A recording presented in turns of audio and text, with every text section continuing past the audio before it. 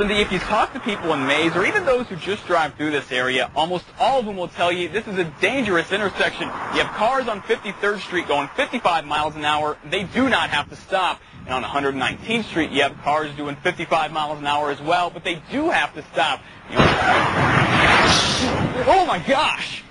There's just been a major accident out here. Hello, are you guys still there? Yeah, there's just been a major accident out here at 119th and 119th and 53rd in Mays. Somehow a car and a truck has hit